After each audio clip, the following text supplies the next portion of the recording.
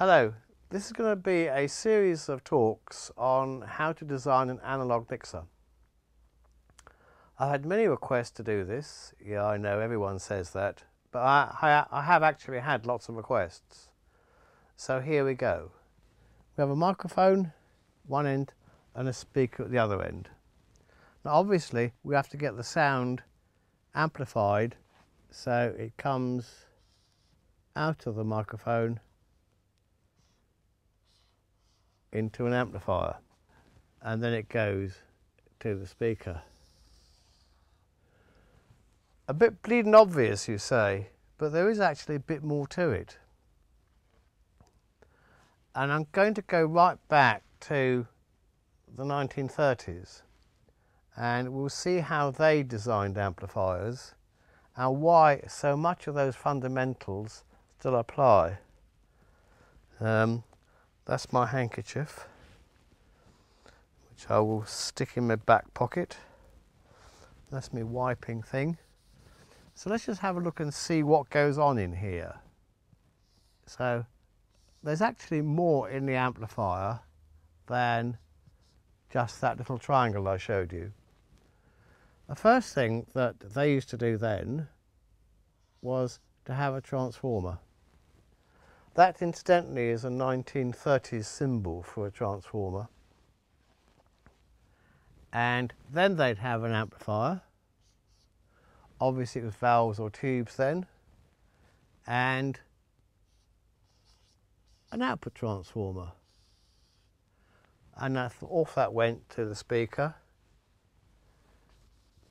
As we're back in the 30s, this would either be a wax cylinder disc recorder or possibly a radio station. But of course there'd be a lot more to it than just that, so let's just put in something like another amplifier in a box. Input transformer, output transformer, amplifier. And probably be in here would be a fader, so they had some control over the volume. Now at this time, this microphone here would be in the studio and a transmitter would be several miles away. So they had to get the signal from their control room to the transmitter. And the reason they used transformers was to do two things. First, to cut down any external noise coming in, which of course now is a lot worse than it was back in those days. And secondly, to get signal down the line without losing any amplitude or frequency response. There's one thing that is not readily noticeable to the eye here, and that is our grounding. Obviously these amplifiers need power, and so we will have going in here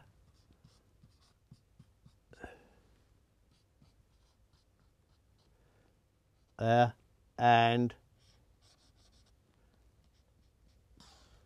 symbol there for a chassis, and that would go to a ground, and we've got ground in here. Now these two grounds here are power supply grounds, the ground for the amplifiers. The comb means chassis, or sometimes called earth. Now I believe it's vitally important to keep these two separate. If we look at, if you like, some modern mixer designs, using the term modern here with a bit of care,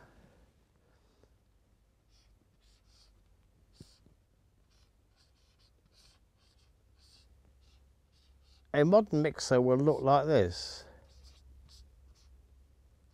Microphone, microphone transformer, amplifier, fader, and then some kind of output, maybe through a patch bay, into, let's keep it a little bit old-fashioned, tape machine.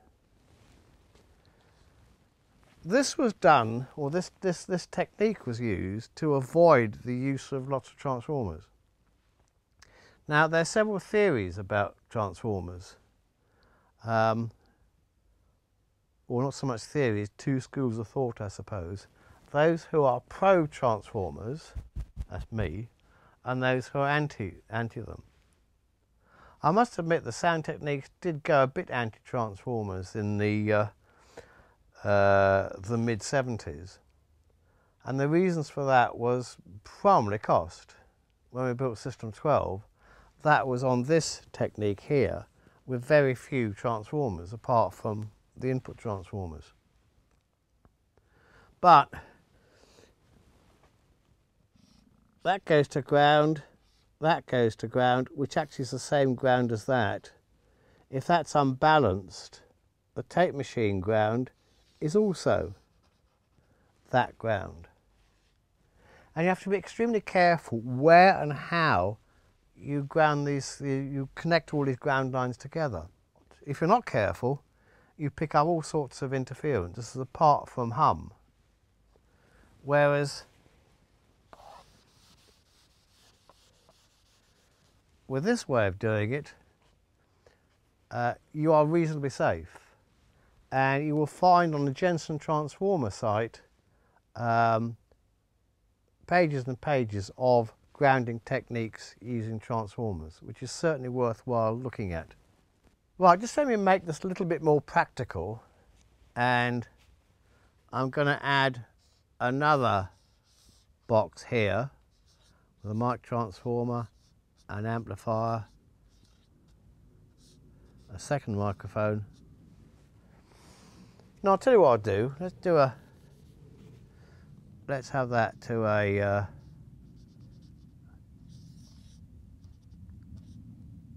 pickup for turntable, right? So this is a very basic 30s, 40s style American radio station setup. But we have a complication. We've now got to mix those two signals together. And so we're going to have another fader here. And somehow we've got to join them so they can get out there. So that's another amplifier in here with another transformer going up there, and transformer here. That goes in there, and that goes in there. And that we now call a mixer, or sometimes we call it a summing mixer, because the mixer here sums those two signals, and then in here there'd be a master gain control. And that was a basic design which, as I say, started back in the, whenever tubes became practical for broadcast use, I suppose about 1930-ish. And this fundamental still applies today. Okay, let's look at this now in a bit more detail. We have an amplifier. It makes no difference for the grounding issues whether it's solid state, valve, tube, or whatever. We have a power supply.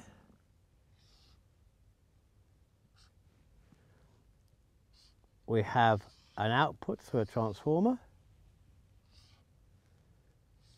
We have an input transformer. And we have something. Doesn't matter whether that's a microphone, a record player, the output from a summing amplifier. This philosophy holds true regardless of the actual application of the amplifier. And I'm going to put it in a box because everything needs to be in a box. The negative, or the ground part of the power supply, for which generally one uses that symbol, is connected to something that I call I'm going to call it GC. That stands for ground central. So in other words, all those points are joined together across every amplifier in the chain. This box here, this metal screened box, is our chassis or earth. I call it earth. You may well call that earth and that ground, but for the sake of what I'm doing now, this is earth.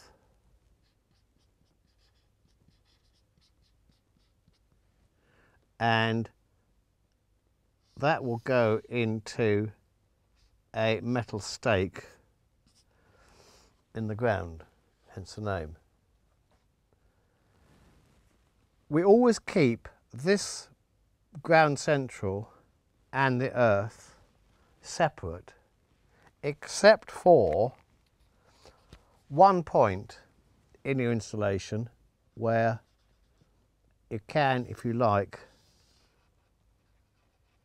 join it to there.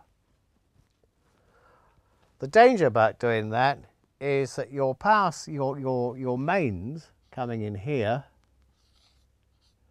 going to a power supply, must be connected to, by law, no matter where you are in the world, that third pin, the ground pin on the mains connector, must be connected to earth. And you may get a conflict between connecting it to earth there and there. If this is a linear power supply or a very upmarket switch mode supply, you may get sufficient isolation. Okay, so I'm going to draw a microphone in here. The microphone, as we all know, has got 3 connections, so I should actually draw in a bit more detail here. If I'll tell you what I'm going to do, as we're now into what in the UK we call circuit diagrams, but everywhere else they're called schematics, let me actually show the windings on the transformer. So that goes to there, that point there goes to ground in the box. And here are 2 outputs on the microphone, and we all know that pin 1 on the XLR is that point there, earth. This is a screened cable drawn like that, and that showed that the screen is connected to pin 1, which is that earth. Are you with me so far? If you're not, you better write in and complain. And I'll just draw a transformer in here in schematic form.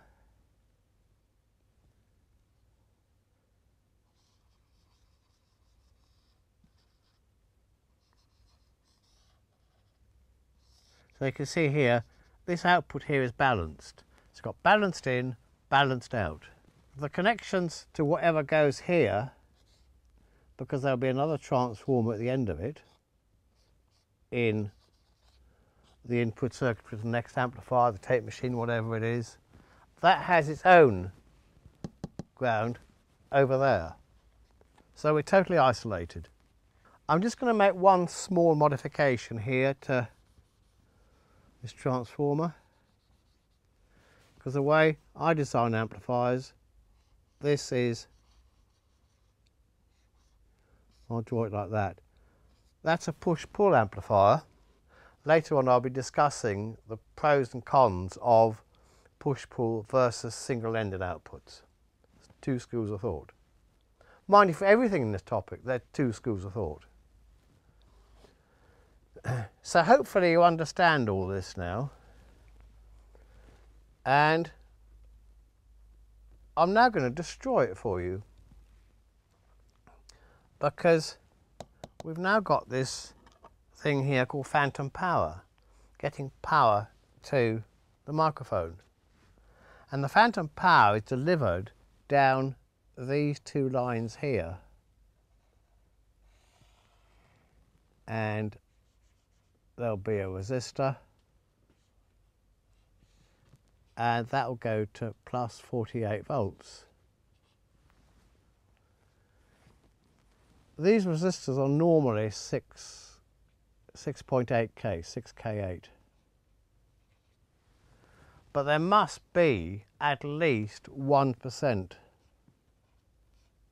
tolerance. And incidentally, don't always believe what the manufacturer says about their 1%, because their 1% can be a little bit. So we've got plus 48 volts and effectively a balanced 48 volts going into the microphone. What about the earth? Well, when people start designing their own 48 volt phantom power supplies, they say, ah, right, there's our ground. Well, if you make that the ground, then you have to join it to that, which destroys this whole philosophy. So it's very important that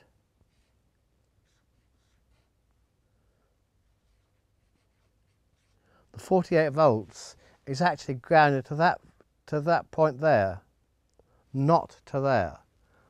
Now, to keep it isolated, it means that this 48 volt power supply must have its own transformer, or at least a winding on its own transformer, to keep it away from all that stuff.